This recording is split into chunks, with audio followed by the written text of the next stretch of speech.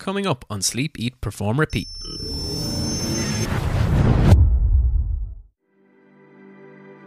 The evidence is around 1 person in 5 in the general population struggled significantly. See, a lot of anxiety, a lot of depression, more than they might cope with using their normal coping, some of which wasn't available. You know, if you had told me 3 years ago there'll be a pandemic, they will close the schools, many businesses, international travel and so forth, but that 4 out of 5 people would work through this without substantial problems, I would not have believed you. One of the big messages for me is about the fragility of the global system, but more than that, the resilience and strength that we somehow find in unthinkable difficulties. My name is Brendan Kelly. I'm a professor of psychiatry and author of In Search of Madness from Gill Books. This is my episode of Sleep, Eat, Perform, Repeat. Welcome to Sleep, Eat, Perform, Repeat with your hosts, David Clancy and Kieran Dunn. This is a podcast about high performance. What we are striving to achieve is to figure out what makes high-performing individuals tick, why they do what they do, and why they are successful. Enjoy a journey of stories, lessons, and learnings.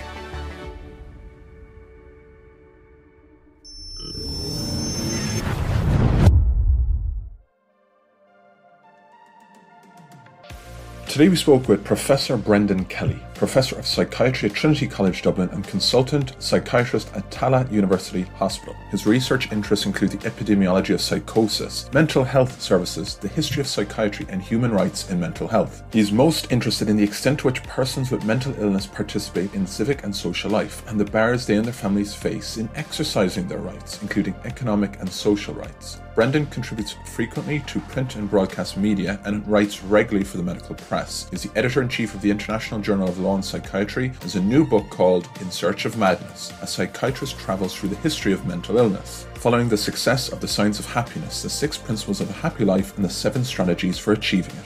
Reminds us of our chat with Dr. Tim Sharp, so number 132. Brendan compared psychology and psychiatry for us and where they complement each other in practice. We asked why Brendan took this career path and what it is about this profession that stimulates him, and various types of babble. He discussed how psychiatry has evolved globally and in Ireland from the Shutter Island perception of lobotomies to new ways of treating people, and how we're still learning about mental health, neuroscience, and mental illness all the time. There are still so many questions to be answered.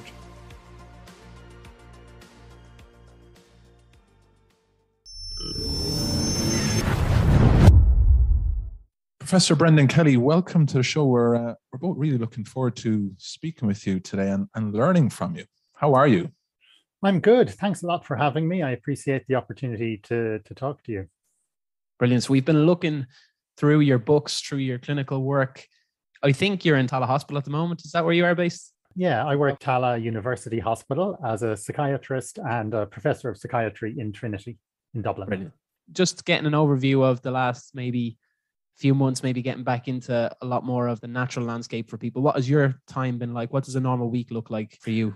Well, I'm a psychiatrist, which means I'm a medical doctor who has gone on to specialize in the treatment of mental illness. And so I see people who have anxiety, depression, maybe bipolar disorder, schizophrenia, see them in a clinic, so they're at home, but also if they're admitted to hospital in the more severe stages, if you like, or during times of crisis. So over the past couple of years, obviously working in a hospital and healthcare has been very different. Things went through all kinds of phases and changes and so forth, but things are normalizing quite a bit. You know, one of the interesting things about the pandemic for, working in healthcare and hospitals is that we continued to work. So I have these incredible memories of driving to work on deserted roads. The only people you'd meet is the occasional squad car. The Gardaí might pull you over, but it was like everyone had abandoned the planet until I got into work. So that is all normalizing now, but certainly I'll never forget that, the deep lockdown and just being out on an abandoned planet. What have you taken from that extraordinary period that we've all lived through to your day-to-day clinical practice? There was a lot of research about how we coped with the pandemic, the virus, the illness, the restrictions, everyone giving out about the restrictions, and so forth. And all over the world, including Ireland, the evidence is around 1 person in 5 in the general population struggled significantly. See, a lot of anxiety, a lot of depression, more than they might cope with using their normal coping, some of which wasn't available. So a lot of people who might cope by going to the gym and doing some sort of incredibly intense workout, that wasn't available, at least not in the same way. But what I really took from it is that while 1 person in 5 in the general population in Ireland and elsewhere reported more significant anxiety or stress than they felt they could manage, 4 people out of 5 didn't. If you had told me 3 years ago, there'll be a pandemic, they will close the schools, many businesses, international travel, and so forth, but that 4 out of 5 people would work through this without substantial problems, I would not have believed you. So one of the big messages for me is about the fragility of the global system, but more than that, the resilience and strength that we somehow find in unthinkable difficulties.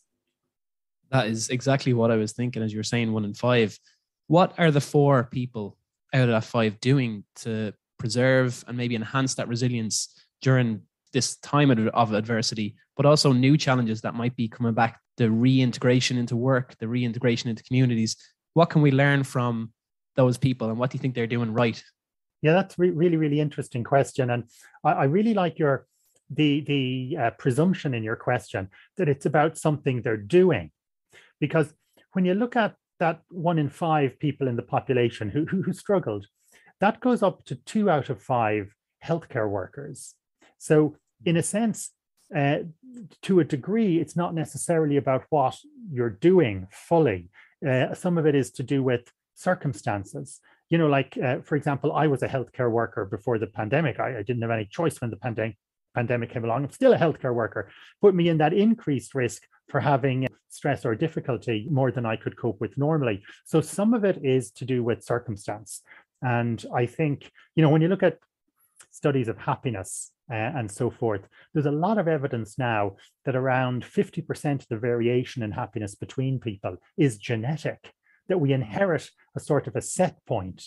And I think we know this. We all know happy people who, don't really change that much from it. So some of this is, if you like, set, and some of it and some of how we cope is to do with what we do, as you suggest. So what do the 4 and 5 people do that helps them get through this kind of thing better than other people? There's in every country this is looked at, there is a gender difference here, which is that the burdens and the difficulties fell more on women than they did on men. Now, that's if we go with a binary gender division, which most of the research does. So with that little caveat, we'll just stick with it though for the minute. So I suppose an awareness of that is important to do with the distribution of the difficulties and the burdens. But easily the biggest protective factor in something like this is looking after physical and mental health. That's actively looking after both physical and mental health, pretty much as if they're the same thing. Would love to dive into burnout with you, Brendan, because we work in the corporate scene here a lot in Ireland and also in healthcare. And even to Kieran's point with the transition, the reintegration back and what is this new model of work? People are 2 days in the office, 1 day, 3 days. But we're hearing a lot of people that are suffering with burnout because they're doing lots of things. They're doing long extended hours, working from home. Boundaries are a bit all over the place, as it were. What are your thoughts to burnout, and how can we get a better handle of it? Yeah, I mean, there's a fundamental problem with how many corporations see their employees, almost as if they're pieces on a chessboard that can just, if you like, be moved around. The evidence suggests that we don't function as individually as we might think. So the example you gave there, which is someone who might have, what would we call it, blended or hybrid working or something, this presupposes that you as an individual, you're capable of managing your hours of work, you're capable of switching yourself on and off like a toaster just by flicking a switch, and that you can manage all of this structure in your life yourself. Now, most of us can't. Most of us need to sign up to a structure. We need to sign up voluntarily, if you like. We need to sign up to arriving in at 9 a.m., going home at 5 p.m. And if we just stick with that structure without thinking about it and renegotiating it every day, we will be happier. It will give us a pattern. It will give us a rhythm. Now, it is voluntary. We could just throw it all in one day, but we tend to migrate towards rules, towards structures. Like children, we're all happier when there's a nice set of rules and we choose to obey them and we don't question them every day. So this is called into question when we're working from home or we have blended working, where we have to regulate all of that ourselves every day. We're just not up to it. And we start, working that little bit extra is the most common thing, as opposed to working a little bit less. So we do need the structure and the rules. The other thing we need as humans is we need the social contact of work. This cannot be reproduced correctly online. There is no online substitute for glancing at someone during a meeting, sort of faintly but not fully throwing your eyes up to heaven so that two people at the meeting see it, but the other three don't. You see, when we're in person, we are capable of extraordinary subtlety, and we can interpret that subtlety as well. Sending people emails or text messages during an online meeting, it doesn't even approach the level of subtlety we can achieve with eye contact, a slight motion of our heads, and we're extraordinary creatures when we're together. And our brains are so crazily complex that we react to the slightest facial expression in people we're in the room with, to the point where if you took 6 people at a meeting, okay, and you did a little experiment, let's say an alien arrived, and all the alien could see were the brains, nothing else. And it saw these 6 brains suspended in midair. It would conclude they were a single organism. So closely do we interact with each other, with our billions of brain cells responding to the billions of brain cells of the person across the room, across the table, that we function as a single organism. And when we try and disembody work, treat people like pieces on a chessboard or pieces in a jigsaw, we lose the extraordinary power that these settings bring and the satisfaction and the joy. That's excellent. And it goes back to, we were at a conference last week in London called the Water Cooler Event. And it was around well-being in the workplace. And a lot of the talks were focused around trying to just ask colleagues how you are, and just ask it twice to try and get maybe something that they haven't shared the first time and get past the superficial answer that people deliver straight away. Do you think with hybrid working and blended working, and you're talking about the subtleties of human interaction, do you think there's a risk that our mental health and having that supportive platform of identifying someone who just seems off when you're in their presence is at risk of being absent through online Zooms and us going forward? Are we putting ourselves and the employees and workers at more risk of issues because we're not just being in each other's presence? Yeah, I think we underestimate the value of presence enormously, and the value of physical interactions. So it might just be sitting with someone, lingering after a meeting, giving someone opportunity to talk to you or not talk to you. And they might not talk to you, but they might nonetheless note that you lingered and gave them that opportunity. It's like, we are very, very subtle, complicated people. I remember we did a paper once about when difficult events occur at work and where do you find support and help. And the difficult event that we were writing about was in my field, psychiatry, which is what happens when a patient or someone you're seeing dies by suicide, which is a very, very difficult event, for everybody, for the person, their family, but also for the healthcare workers who might have been involved. And the research is clear that formal support like counseling and so forth is important and needs to be there, but it doesn't hold a candle to your colleagues talking it over with you, because we have this belief, and it's not untrue, that your colleagues, your immediate colleagues, are the only people who really understand the dilemma you were in, maybe the choices you faced and how you now feel. And it wasn't even the content of conversations that matters. It is the solidarity. It is the being there. It is the buying someone a cup of coffee and discussing movies or the TV. It is not necessarily discussing the issue at hand, which often there might be nothing to be said about, but it's the hanging around, it's the water cooler, as you say, it's lingering in the car park before you drive off. These things which cannot be reproduced online remotely, virtually. We can do a lot online, remotely, and virtually, and so forth. But, you can't hug someone.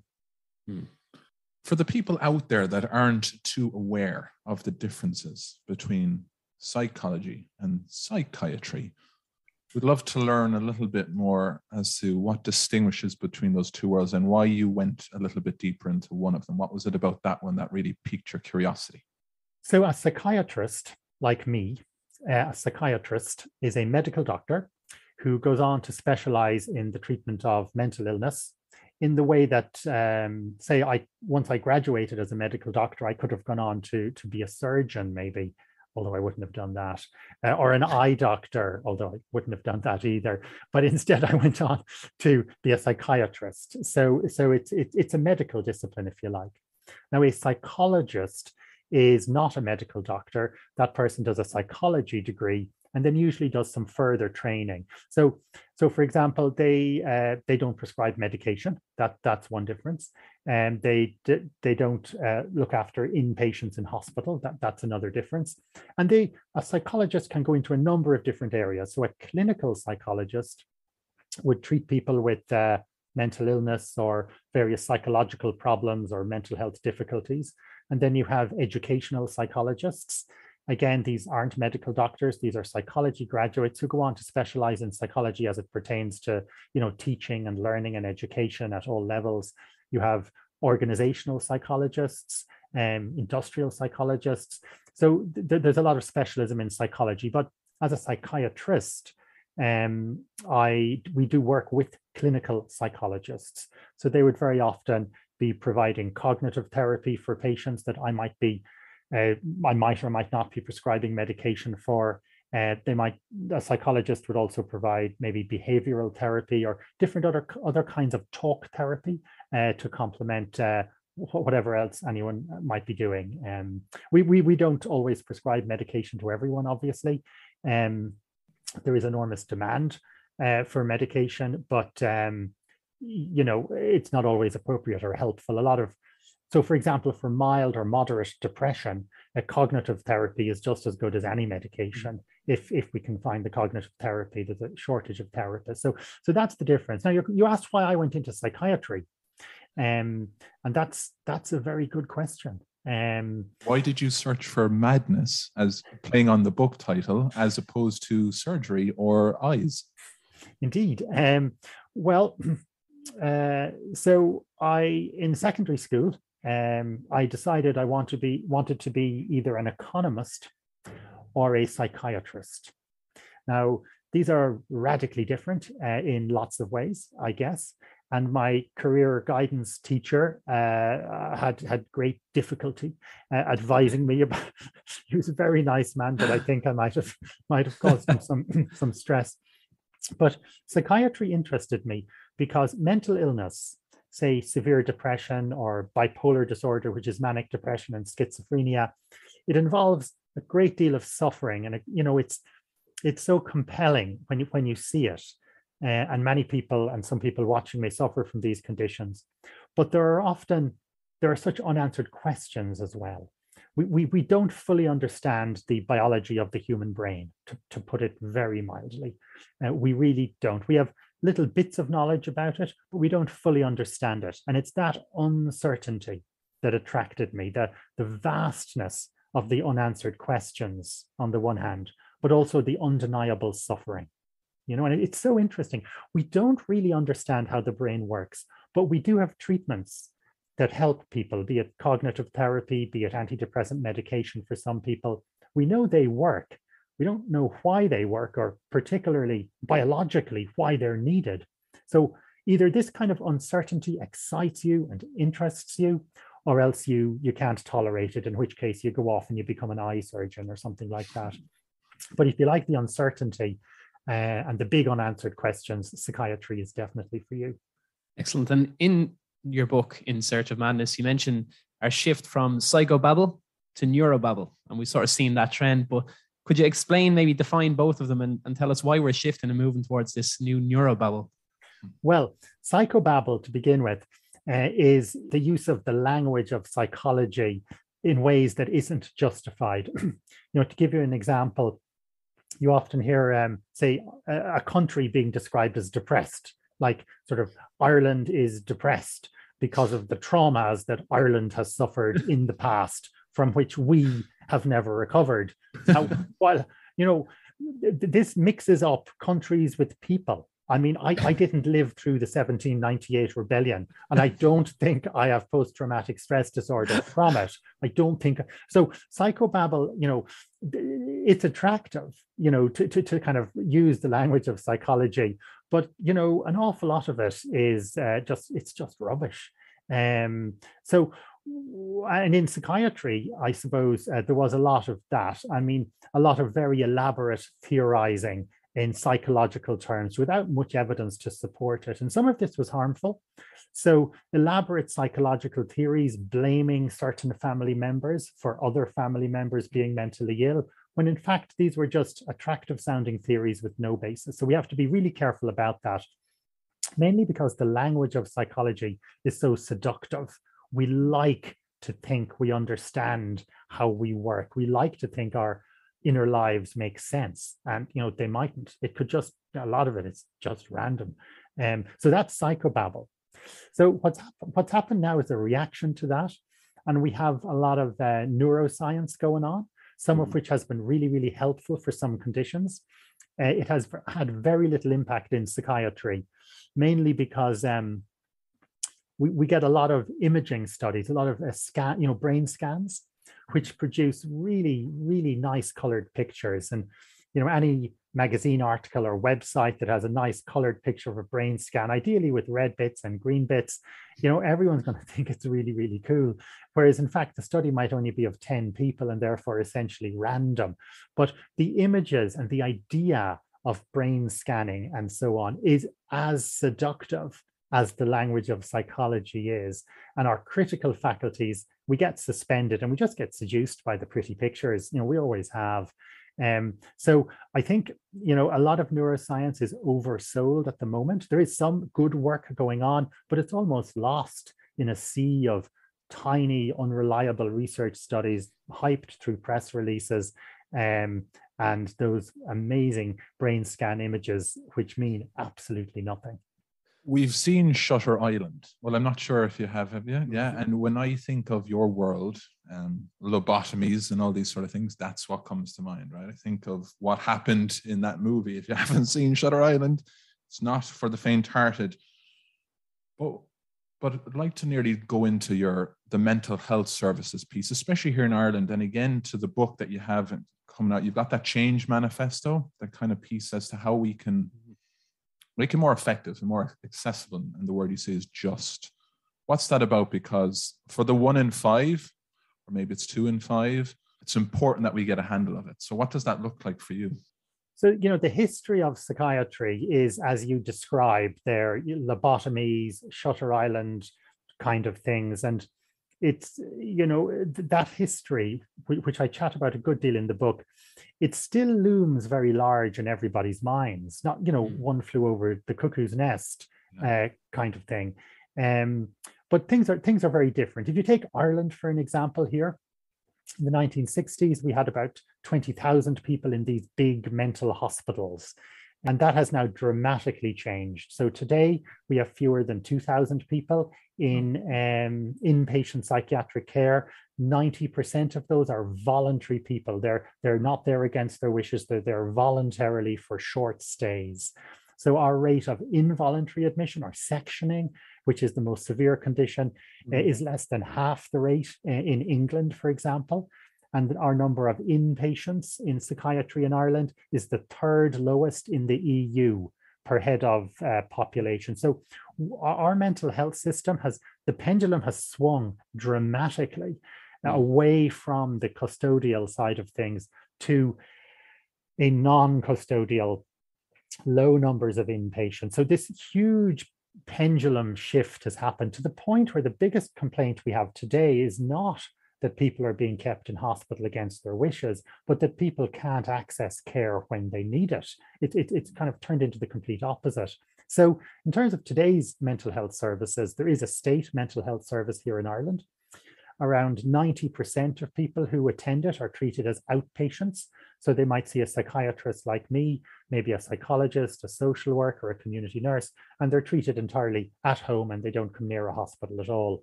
And of the 10% who get admitted, 9 out of 10 of those admissions are short-term voluntary admissions. So it's a very different system to your Shutter Island. Lobotomies are way off in the past. And so that's very different. The big issue, though, is to do with access to care, particularly for that 1 in 5 that we mentioned. These might be people who don't have schizophrenia or bipolar disorder, but are having some problems with depression or anxiety.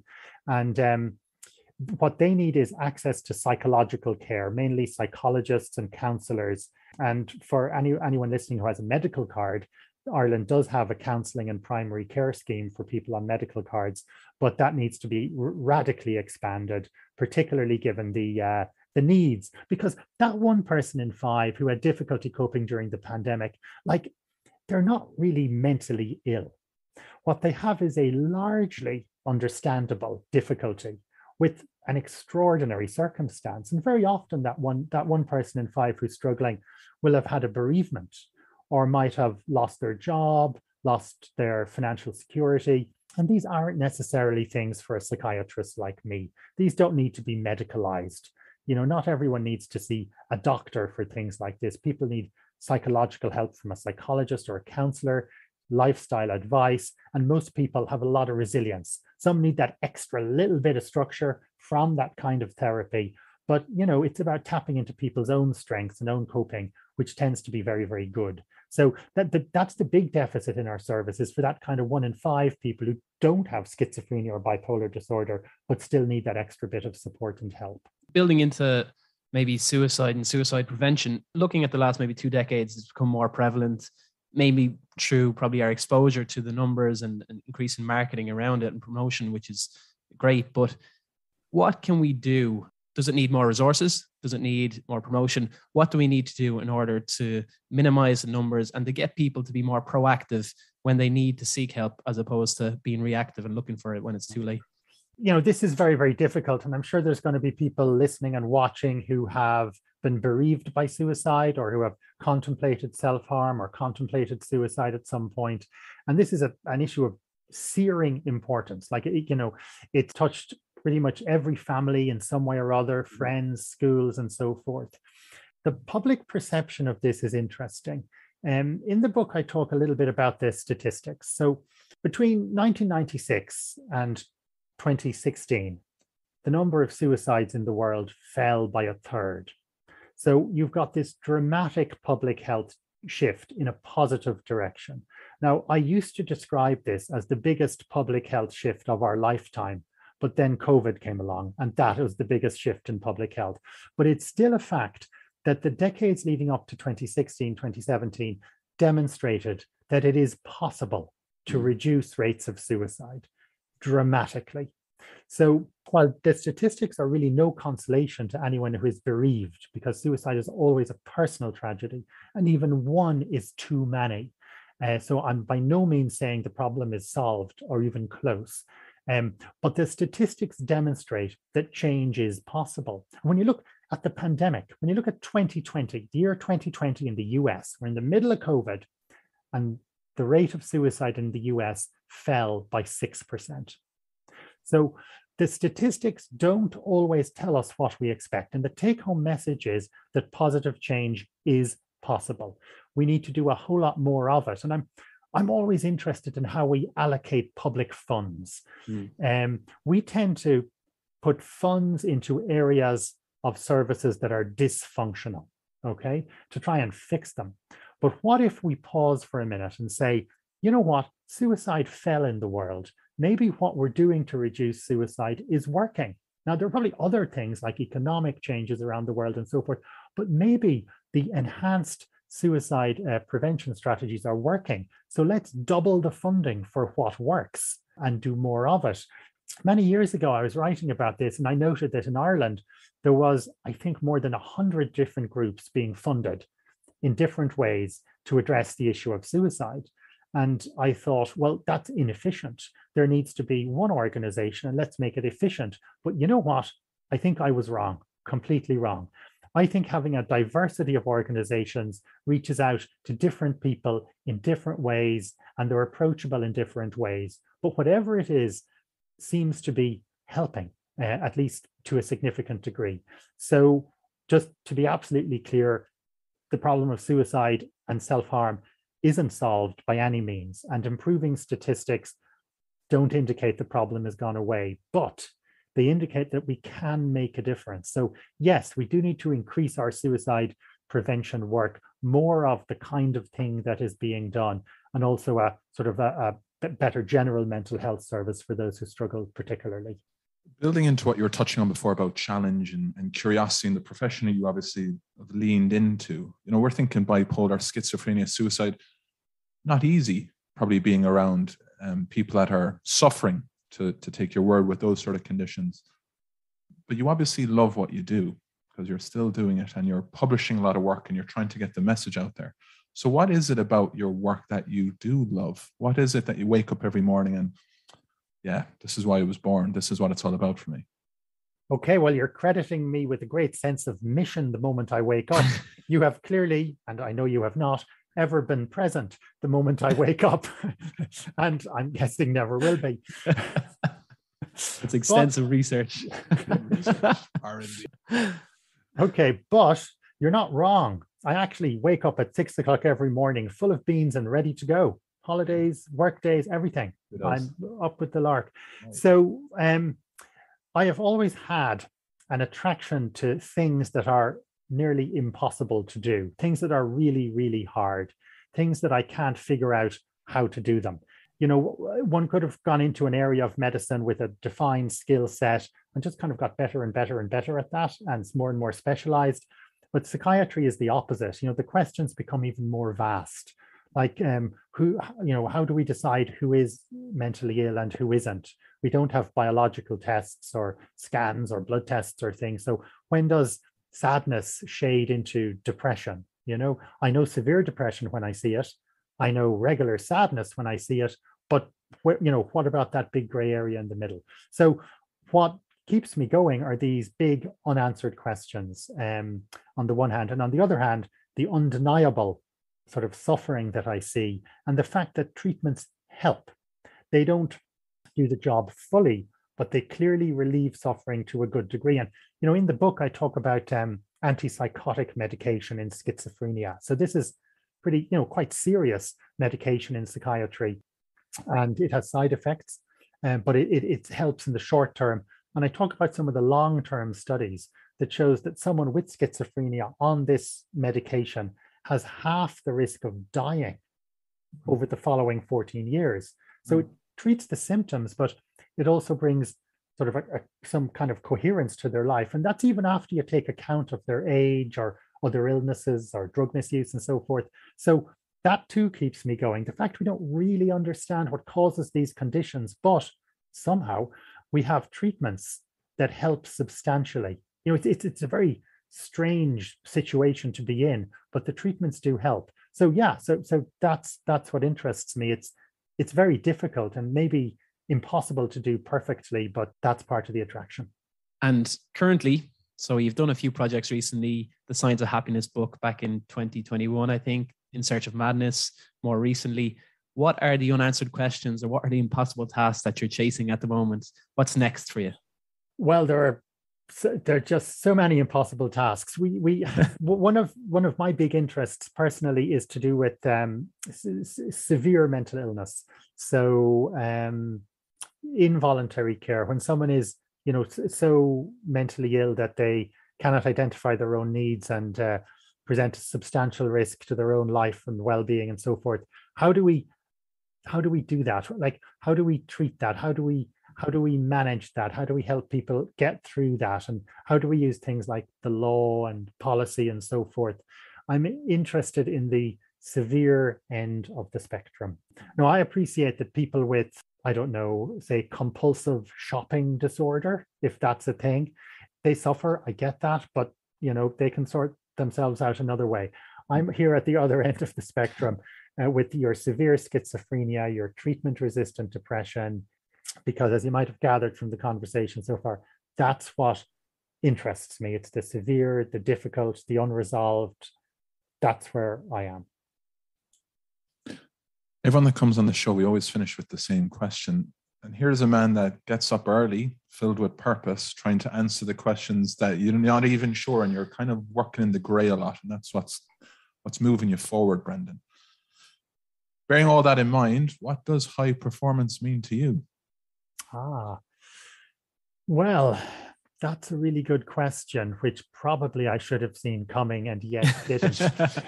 This raises severe questions about my performance. But look, one of the principles, or one of the ways I look at this is, becoming absorbed in doing something, be it a piece of work. For me, it might be a piece of writing. It might be talking to a patient who's extremely disturbed with, basically no connection with reality, just trying to discuss things so you get a teeny bit of overlap, a little bit of agreement.